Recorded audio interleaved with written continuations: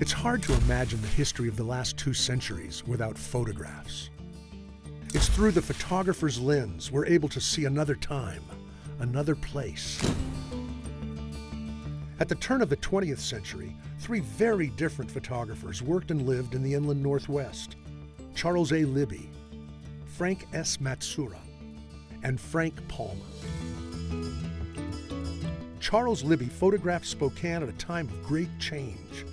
For 6 decades, Libby and his son Charles Jr. documented the city's rapid growth. It's impossible to imagine Spokane's early history without visualizing a Libby photograph. In the Okanagan Valley, photographer Frank Matsuura, a Japanese immigrant, was befriended by a community of cowboys, miners, merchants, and Native Americans. In a time when portraits were stiff, formal affairs, Matsuura's photographs seemed to capture a more authentic image of his friends and neighbors. Then there's Frank Palmer, whose love of nature is captured in his beautiful hand-painted photographs. Palmer's exotic wilderness photographs were used as postcards by the Spokane Chamber of Commerce to promote tourism in the inland Northwest. This is Palmer's wife showing off her crop of enormous potatoes. Join us now as we explore the photography of Charles A. Libby, Frank S. Matsuura, and Frank Palmer.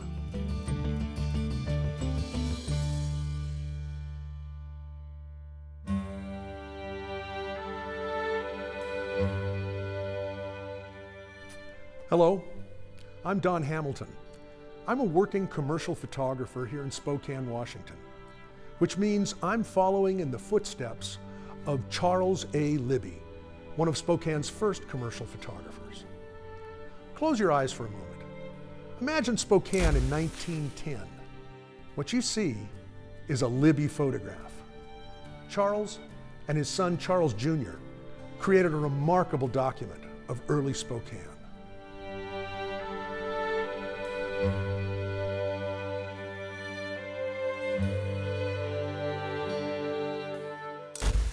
No other Spokane photographer took as many pictures over as long of a period as Charles Libby.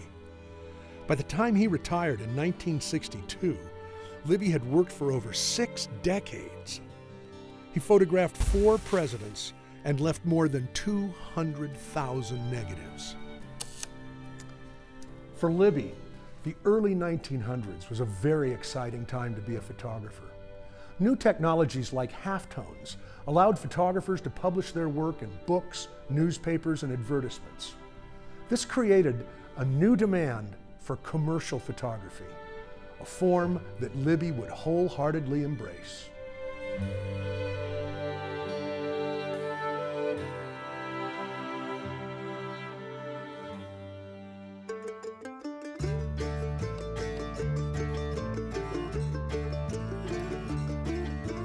Charles Augustus Libby was born in Olympia, Washington in 1879. After his father's death in 1898, he moved with his family to Spokane at age 19. It was his older sister, Addie, who taught Libby photography. An accomplished photographer in her own right, Addie had opened a portrait studio in downtown Spokane, where she employed her teenage brother as her assistant. Under Addie's instruction, Charles learned the craft of portrait photography, but he wanted to branch out. New lighter-weight field cameras and half-tone printing opened up the exciting world of commercial photography for Libby. In his spare time, he started taking photographs of Spokane Falls, Manitou Park, downtown Spokane, and various businesses. He saw this great potential to go out and do commercial photography and go out and take scenic landscapes and pictures of businesses and buildings. In 1902, Libby broke away from Addie and started his own photography business. And while he started by setting up a portrait studio, he actually made a reputation for himself by shooting outside of it. He advertised himself as a, quote, commercial photographer who will bring his camera to you. His timing was perfect.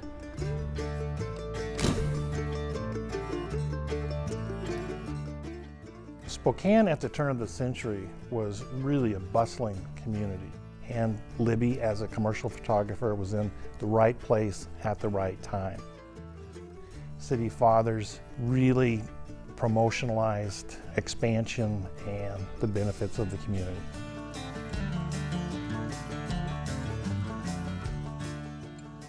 Spokane was kind of a central hub for all of these rural industries that were going on. So mining in Stevens and Okanogan County and also over in Idaho. You had logging and agricultural groups from like the Palouse would come up and purchase all of their materials in Spokane. And it was a big supply city as well as kind of the central business district for the region. It really was the jewel of the Northwest.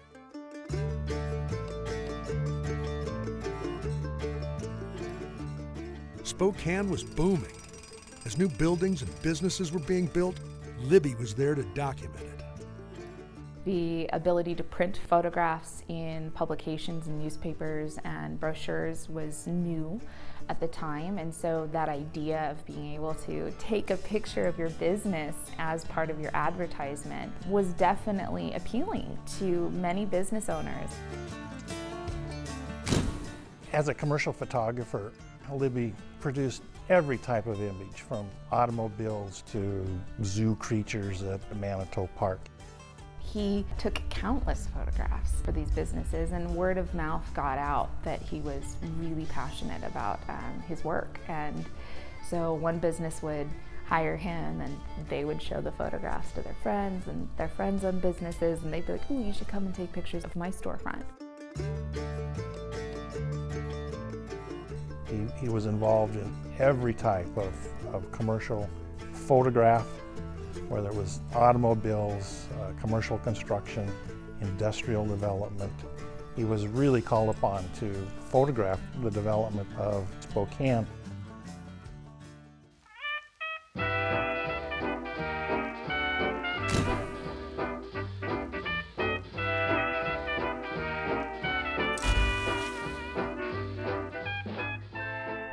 Charles Libby was fascinated by new technology and machines, especially automobiles. In the early 1900s, Spokane was rapidly changing from a culture of the horse to that of the motor car. And buying a new car was a big darn deal. Libby shot hundreds of photographs of new owners and their fabulous machines. So getting an automobile was a big deal. These pictures of families standing in front of their new automobile in front of their house.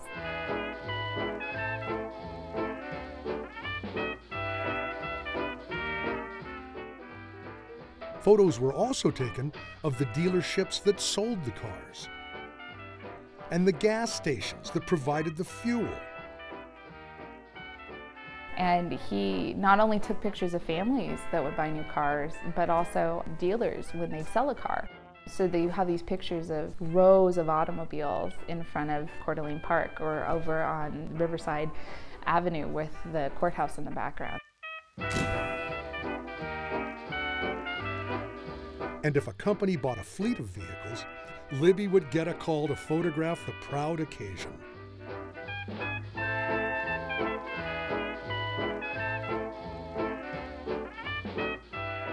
Libby also photographed automobile races, auto touring, and automobile shows. One of my favorite Libby photographs was shot right behind me here in the lobby of the Davenport Hotel. It was of automobiles being brought in from the railroad level and down ramps to the floor below.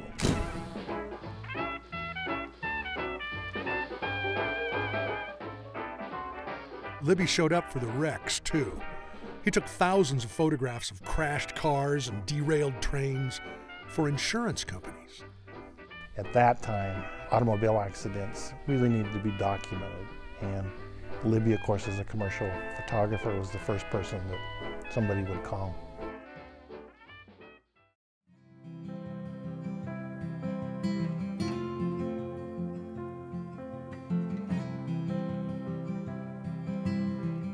I'm in the presence of Libby's actual camera equipment here at the MAC under the watchful eyes of the curator. I can't believe my great good fortune to be able to lay my hands on Libby's actual machines. Believe it or not, Libby's photography equipment was considered field gear. It was lighter than most of the studio cameras, but it was still a lot of heavy equipment to haul around. For example, in the beginning, Libby shot on individual glass plates like this one. They were heavy, very, very heavy. So early on in photography, you don't get a lot of images because you're lugging around 12 glass plates. That's actually quite a bit of weight.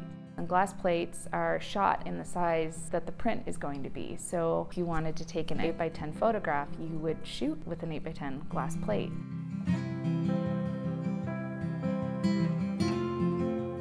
As the technology changed, Libby evolved into using the lighter plastic nitrate negatives. Libby was meticulous in how he documented his photographs. He would individually number each photograph on the negative in his own handwriting. He thought a lot about the process and thought about how he as a photographer was going to document his own work. Libby experimented in how he wanted to sign his negatives. Sometimes you'd see Libbyograph or Libby Photo, and other times it might be signed Chaz Libby or C.A. Libby. Libby's ledgers were equally detailed. For example, April 9th, 1924, image number 25630-640, Rotary Club of Spokane. Image number 25641, the Chamber of Commerce Executive Committee. Because of Libby's detailed numbering system, people still remember being able to go to Libby's studio to order a photograph taken decades earlier. He individually numbered his photographs. The ledgers would correspond with these numbers. So if you had a photograph of a luncheon, for instance, with the Women's Club, there might be 5 photographs, and he would have them all listed, and he would have the Women's Club and how much they paid for the photograph and what size the photograph they ordered, whether they paid for it or not.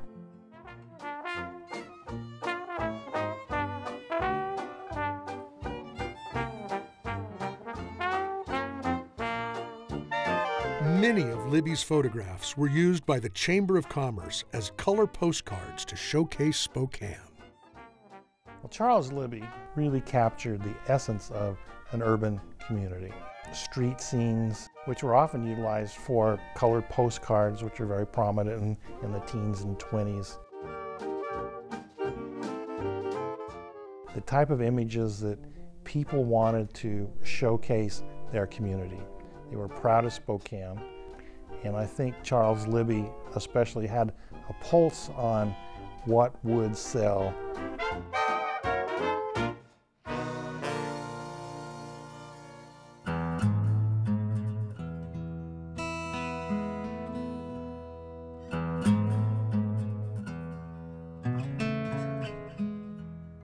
In 1905, Libby married Gretchen Schuessler. Their only child, Charles A. Libby Jr., was born 2 years later. When Libby's son was a young man, he joined the business, and the name was changed to Libby and Son Photography.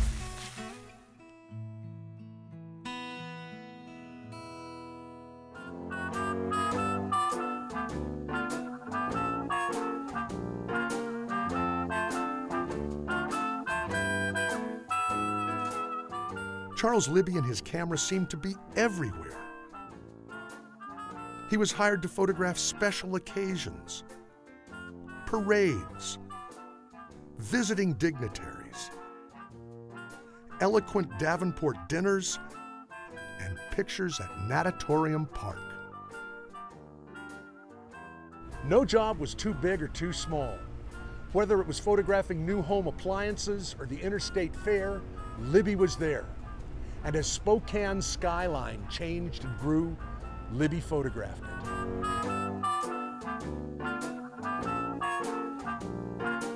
Libby and his son worked extremely hard, 7 days a week. Especially on weekends, if there was a picnic or some type of convention at the Davenport Hotel, a gathering at one of the many lakes around Spokane, Washington, the photographers would go out, especially around lunchtime, dinner time, take a picture, run back to the studio, develop some copy prints, take them back out to the occasion, and try to get some sales for individuals who are included. For many years, Natatorium Amusement Park was a popular hometown destination. Libby was often on site taking tourist photos and postcards of people on amusement rides. All the rides, Jackrabbit, you name it, Libby was on site taking photographs, and whether it was for his own interest or a commercial interest, he was on the scene.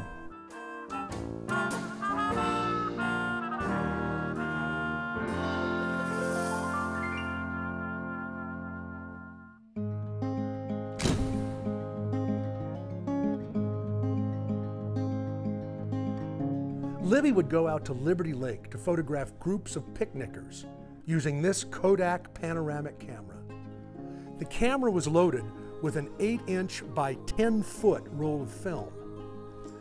The panoramic camera used a clockwork drive to turn the camera while at the same time pulling the film. The camera needed 5 seconds to pan from one side of the group to the other.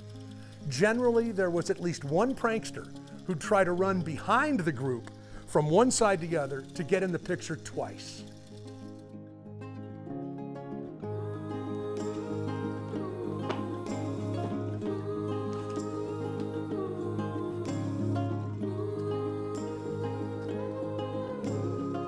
Panoramic photography was a new thing, and for a commercial photographer, that's a really big selling point. If you can say to a client, hey, you have a company picnic coming up, we could take a picture of the entire employee picnic, all of them gathered in one long big stretch.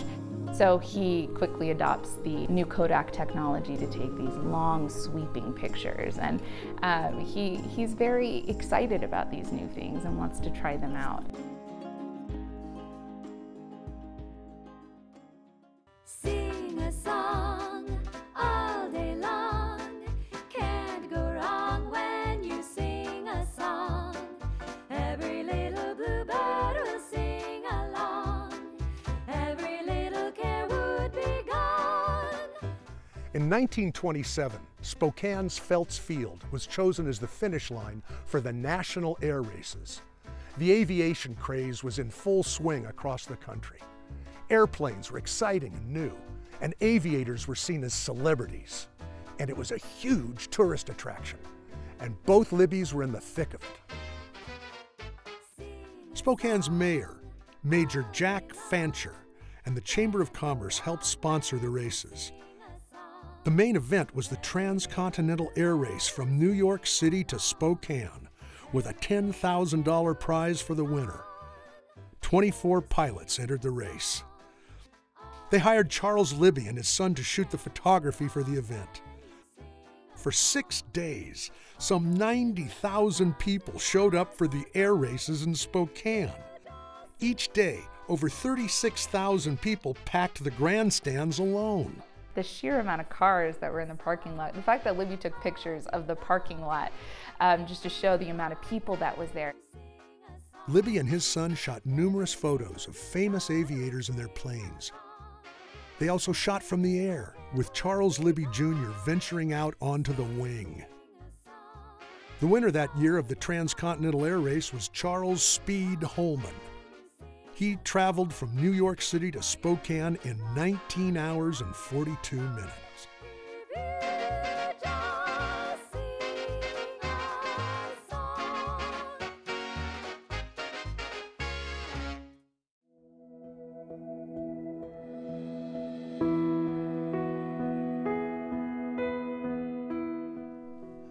In 1933, construction began on the 8th wonder of the world.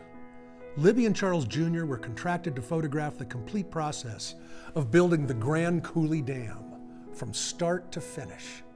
It was a 5-year project that required their continuous presence on the construction site.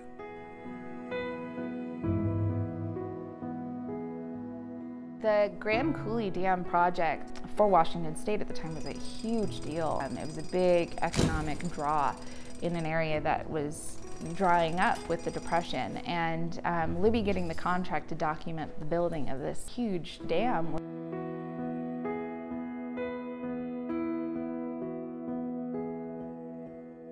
Libby and his son go out and they start documenting the way this dam is constructed. So there's countless pictures of dump trucks dumping all of the soil that they're digging up, help prepare for the site, as well as the different buildings that get built up, because there's temporary cities that are built for this dam. And so you get this sense of how monumentally large this project is. In 1934, President Roosevelt came out to visit the Grand Coulee Dam construction site. Many national photographers are in tow. But Charles Libby Jr. has the advantage. He knows the construction site inside and out. Libby Jr. sets his camera up at the perfect location to capture the ideal photograph of FDR, the one that would be syndicated in newspapers worldwide.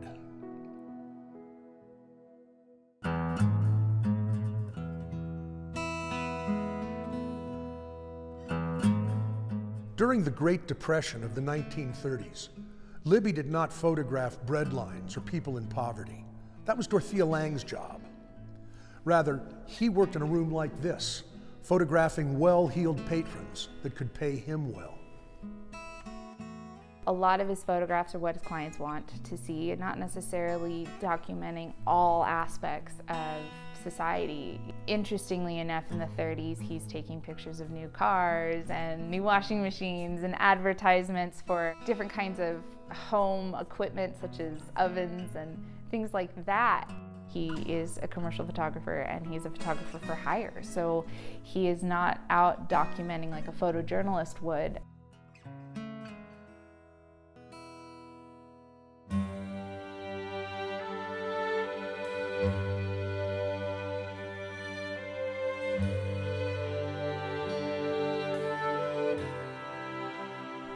As we know, Charles Libby made his living as a commercial photographer.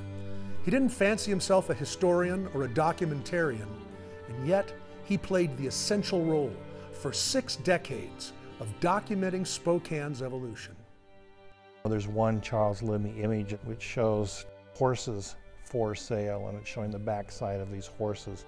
And the contrast between that image and the family that just acquired an automobile out at Manitou Park. So there really was a documentary aspect to the work they did.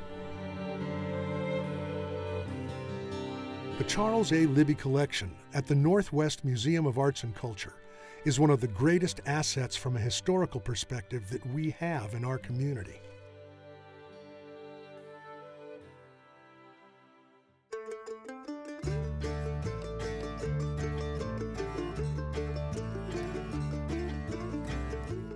Our next photographer, Frank Matsuura, was a Japanese immigrant who lived in the Okanagan Valley in the early 1900s.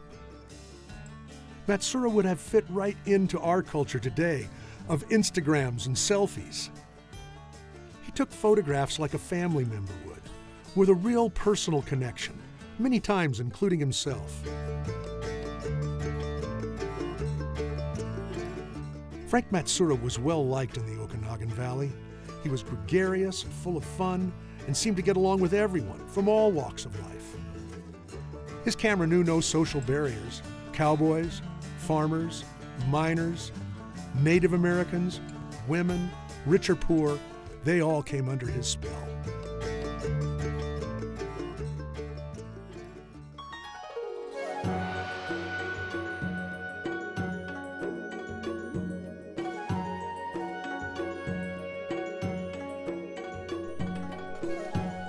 Frank Sakai Matsuura was born in Tokyo, Japan in 1873 to a samurai family that could trace their ancestry back to the 1600s.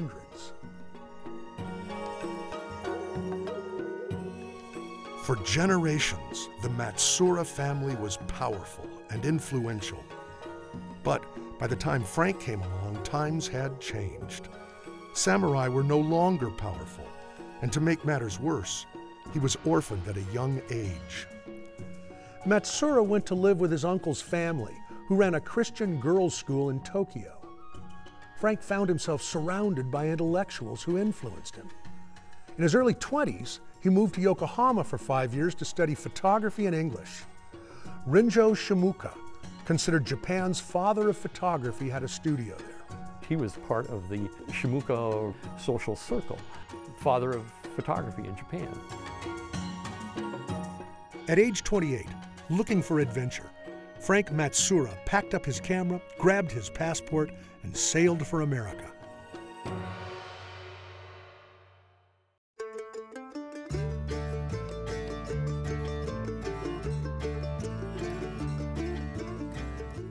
In the fall of 1903, Frank Matsuura arrived in Conconully, Washington, in Okanogan County.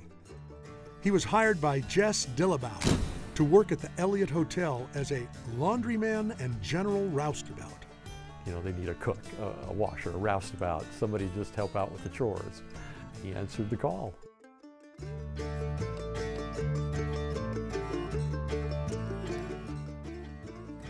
At that time, Okanogan County was considered one of the last frontiers in the American West.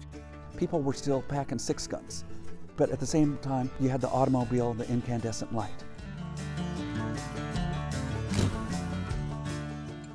The Elliott Hotel was the biggest building in town. It was the headquarters for the stages and mining men that were coming in, and I think Frank was right in the middle of it.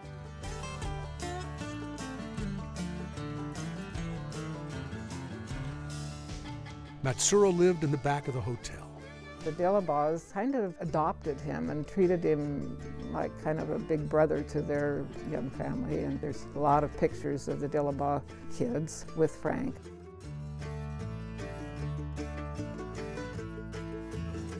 Matsuura soon began taking photographs in his spare time and developing them in the laundry room of the hotel. Early on, his name starts appearing in the Okanogan Record newspaper.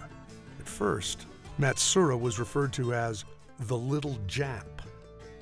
Before long, he becomes Mr. Frank Matsuura, the esteemed photographer who is taking wonderful photographs of our community. The bleeding edge of manifest destiny out here. The 1880s saw anti-Chinese riots in Seattle. There was a lot of animosity, xenophobia, of the fear of the immigrants taking a job that rightfully belonged to a white man. But Frank and his camera seemed to break down social barriers. His gregariousness and his ability to be at all levels of social strata.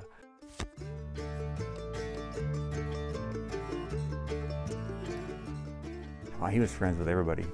It made no difference whether Indian, white, moneyed, none, poor. He just got along with everybody.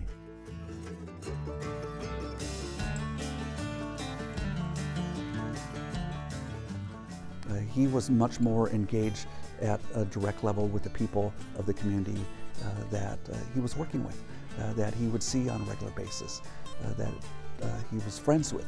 That distinction right there tells me about Frank Matsuura, that he lived in the communities. He was a part of the community. And so with that, his engagement with the people that he was photographing, it was much more personal. There wasn't this removal.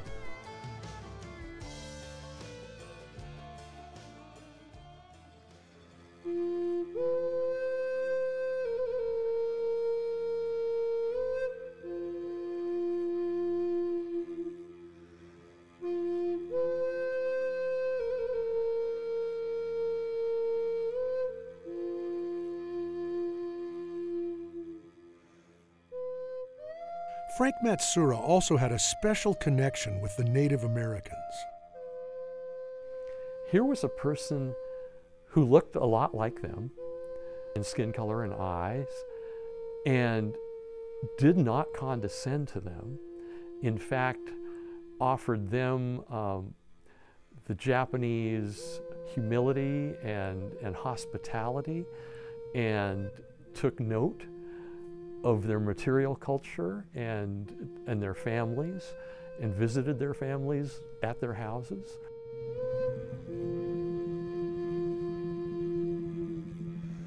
But by no means, I think, was he trying to document the Native people in a way that was trying to capture them before they disappeared. This by no means was the intention of Frank Matsura. You could see that. He allowed the people to be who they were in that time, whether it was proudly wearing their traditional regalia or the clothes that they wore out on the ranch with their big Angora chaps and hats and cuffs. He was very conscious of who they were in that moment in time.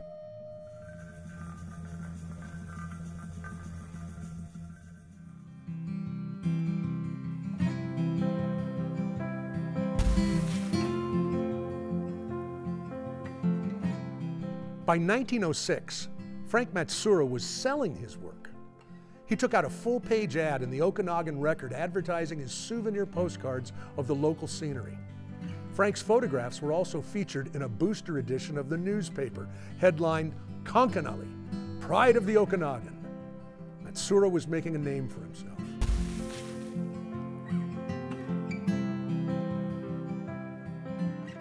A local newspaper stated, Mr. Frank Matsura, the local photographer, has the thanks of the Record Office for some excellent pictures of local scenes. Mr. Matsura takes a great interest in photography and does credible work.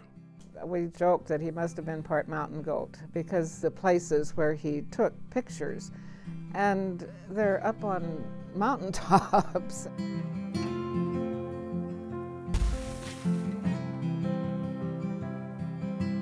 Frank Matsura was a gentleman, well-educated, and spoke fluent English. He actually translated one of the horticultural texts that was used in the high schools, and he translated it into Japanese and sent it back to Japan. He wrote a letter to the editor or an op-ed in the Konkanali Register on the role of women in Japanese society. And to read those, he's got this impeccable command of academic English.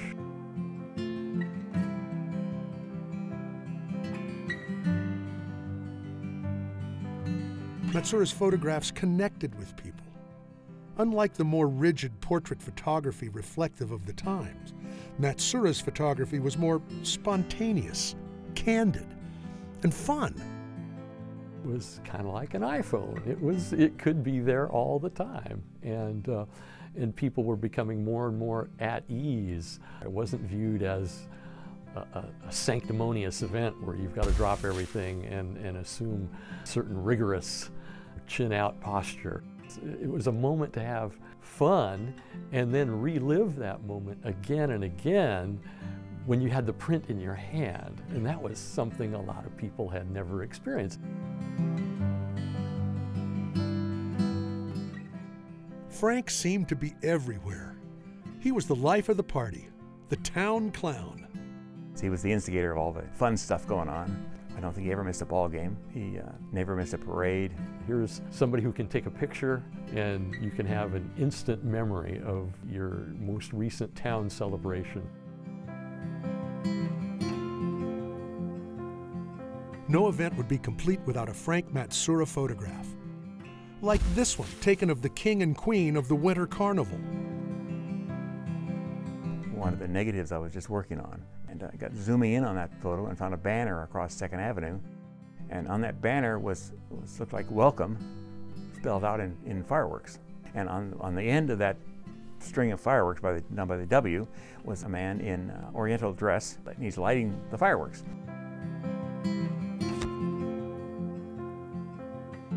Matsura was known for his whimsical nature and his sense of humor. Even Mikey, a dog belonging to Matsura's friend Judge Brown, turns up in a variety of shots, including studio shots with pipe and glasses.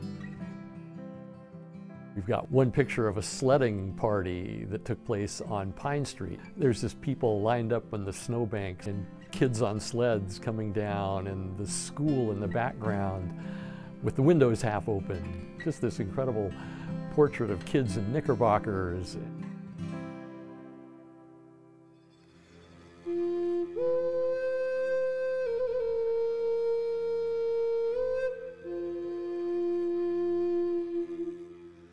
Matsura had a way of capturing the essence of people, drawing in the viewer.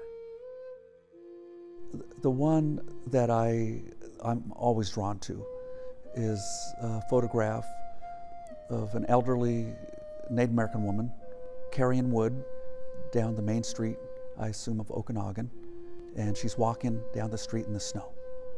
I think for some people they might think it speaks to the plight of Native people, and I surely could see that. But that's not how I read the photograph. When I see the photograph, I think of all the grandmothers and great-grandmothers, my aunties, the women, the strong women that I've had the privilege to know in my life, to learn from. That important element of our culture, that matriarchal element that reveals the strength, the determination, that component that holds us together.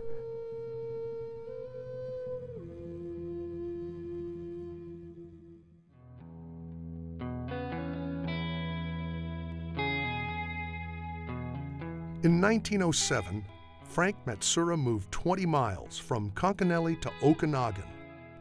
He opened up his own photography studio downtown near First and Pine. There's always something happening outside of his photography studio, because it was just right across from the Bureau Hotel, and then down the street was the Okanagan Hotel. And at the same time, you had the steamboat coming in 2 or 3 times a week. So that was kind of the main hub of Okanagan at the time. Frank's photography studio sold postcard souvenirs by the thousands and Japanese curiosities. There was also a small portrait studio in the back. He just was everywhere. Of course, his shop was right there where the steamboats came in and the stages came in, and so he was just right in the thick of things. One Sunday, Matsura photographed a group of Okanagan bachelors sitting on a hitching rail outside the pool hall. Because he too was a bachelor, he took another shot, including himself.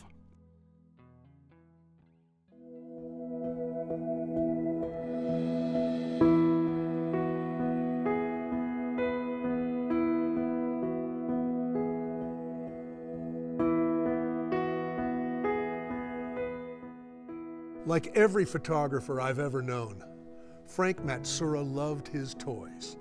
He was always adding to his equipment inventory. To stay current, he once bought a modern camera for $315. That doesn't sound like much, but it was a small fortune at the time. He was taking pictures of the elected officials and important people, and out and about and taking pictures of people digging ditches and doing hard work, and across the board he just seemed to be there.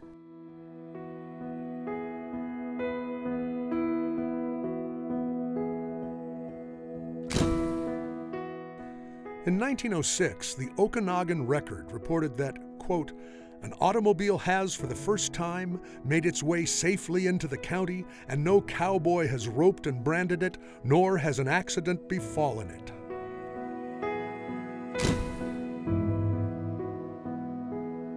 Before long, a delegation from the Great Northern Railroad Company arrived to inspect the work for a new railroad line.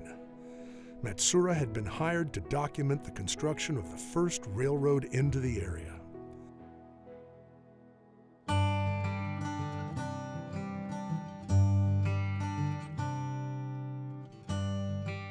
In 1907, Matsura was selected as the official photographer for the irrigation works during the building of the Conconelli Dam. He will make a series of pictures taking views each month, thus showing the progress of the work, reported the Okanagan Record. Many of Frank's photos were used for civic boosterism. Civic boosterism was very big at this time, and every community was trying to put on their best face to visitors and inviting other people to their community functions. The Okanagan was the backside of the moon, and it was just developing, and people wanted to get the word out about this area. His pictures were used by the Great Railroad and at all these expositions that they were having, and of course his postcards went everywhere. So he was influential in getting the word out.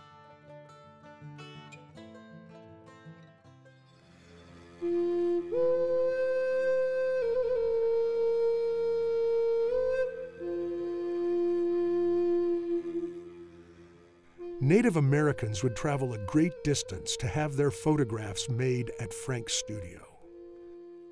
It's evident to me that there's a real personal connection that seems to exist between he and the people that came into his studio that would sit and have their photographs taken.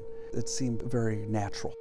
It would be in some ways as if it was a family member that took these photographs with that same sort of kind of connection.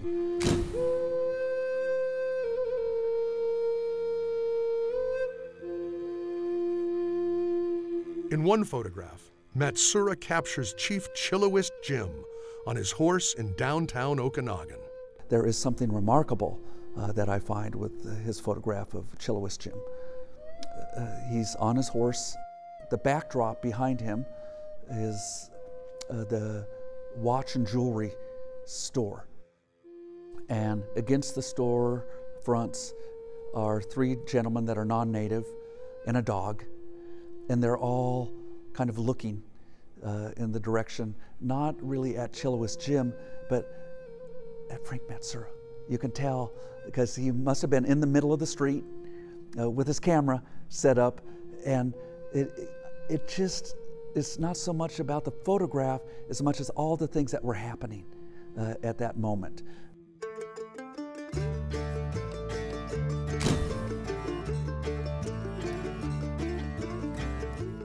To entertain themselves, Frank and his friends set up skits and dressed up for the camera. You know, people didn't have TVs, and so they made their own fun. And they would do these skits and little plays and stuff, just outrageous sometimes, with props and hats and goofy stuff. Doing crazy things with playing cards, just guys pointing guns at each other, and, lighting each other's cigars or pipes, and men and women both. Matsuura owned a multi-image camera that could take many small thumbnail-sized photos on one sheet of film. These stamp photos were inexpensive and fast to produce, so his gang of friends could have fun and get creative. He was a clown. He was a comic and had a great sense of humor. And My favorite one, and they're all of Frank in different poses. He put on his own selfie. Tells me kind of what kind of a guy he was. I mean, he was just this debonair, laid back, here's a picture of the back of my head kind of guy.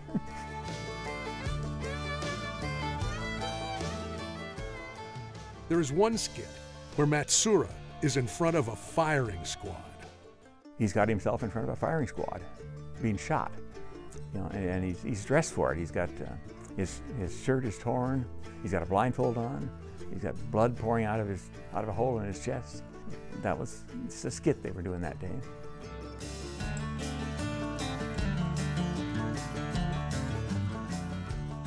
Matsuura was just one of the guys.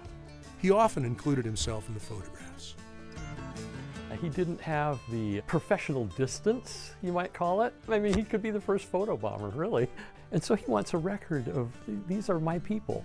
And he wants his people back in Japan to know his adopted people here in the Okanagan.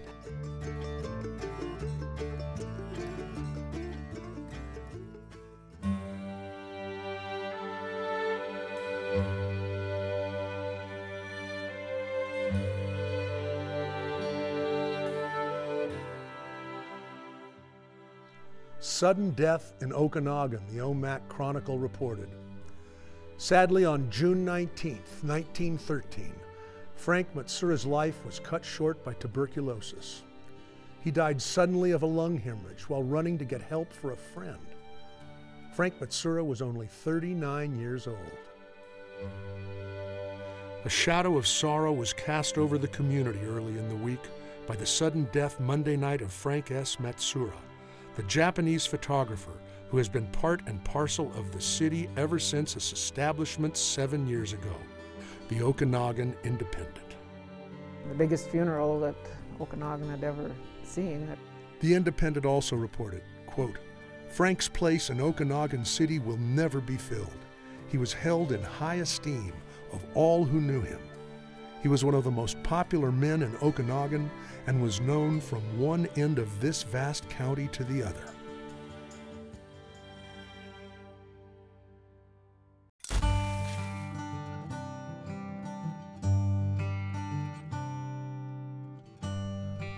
Our final photographer is Frank Palmer, who lived in Spokane in the early 1900s. Palmer called himself a scenic photographer who photographed nature's grandest scenes.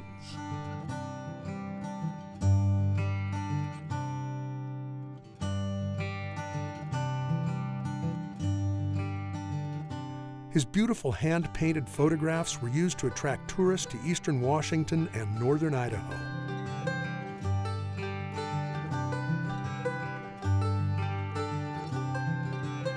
Palmer's images included grand waterfalls, pristine lakes, and towering mountains. They capture the essence and spirit of turn-of-the-century Washington and Idaho.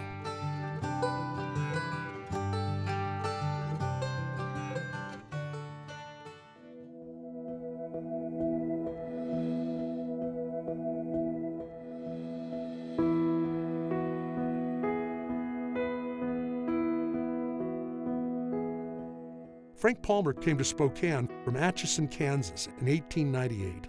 He ends up in Rathdrum, Idaho, and was also up in Stevens County at a point before coming to Spokane and settling in Spokane as a young man and photographer.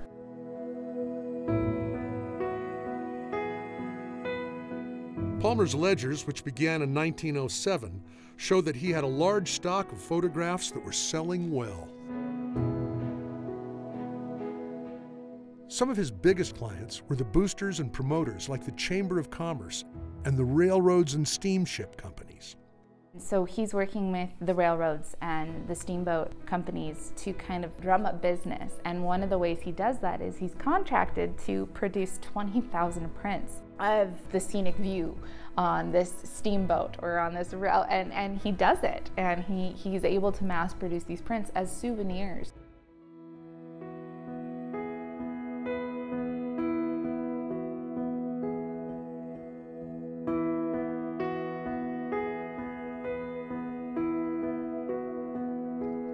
In 1910, Palmer noticed that he sold over 15,000 photographic postcards.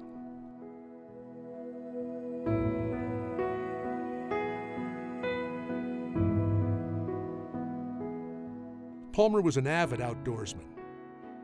He and his wife Frances camped and took photos of their adventures. You get a really strong sense that he loved nature and he loved the scenery of Washington and Idaho. There's these incredible shots of waterfalls, of lakes, of these just unique geographic locations.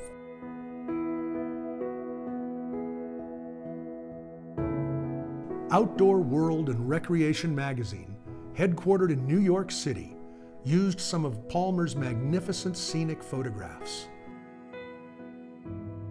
Palmer also offered his clients something unique: color. He would painstakingly go in and paint these really vivid colors on sunsets on the lake or of these streams and waterfalls with this greenery and foliage around it. It's rather incredible. Although there is no actual documentation, Palmer and Frances apparently collaborated in the photography business. She is very involved in his career as a photographer. She works as an assistant for him, helping develop his photographs. She very much is the star of some of his photography. Many of Palmer's photographs highlight rural life in the inland Northwest. He was very interested in documenting the natural resources of the area. So there's these great pictures of apple orchards and his wife holding this bushel of potatoes that are just enormous, and him hand coloring those in to really give people a sense of what it looked like. There's these great pictures of a family posing outside of their log cabin. The incredible documentation of rural life.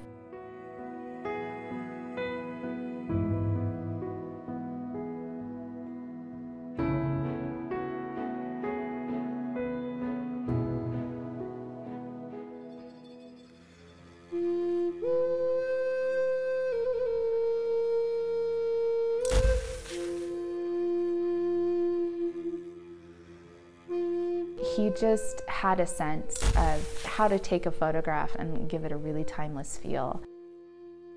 One of his more iconic pieces is this picture of Curly Jim, who is a local Spokane Indian, and he's in very classic Western dress outfit with a fringed vest. It becomes used.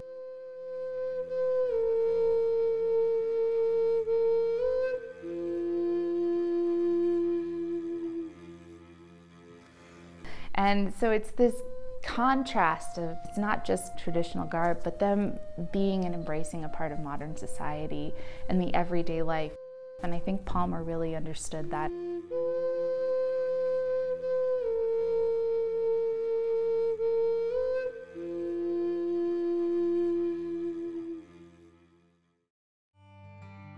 August 14, 2009.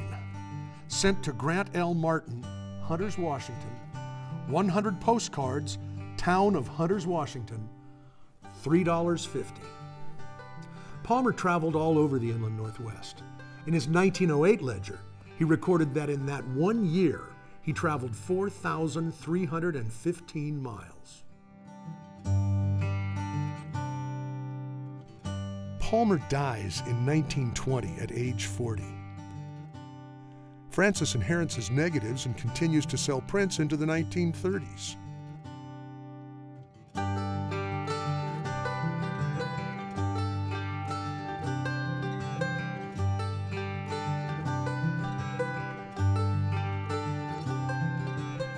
Palmer was very purposeful in the way he took photographs. Some photographers take thousands and thousands of pictures. His pictures seemed much more intentional. So he would take the time to set up the shot to get the perfect photograph.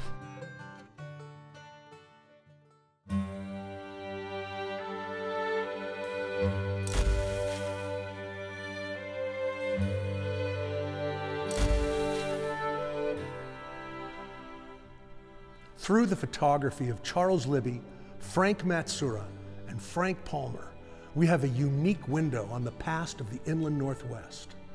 We're so lucky that so much of their work survives.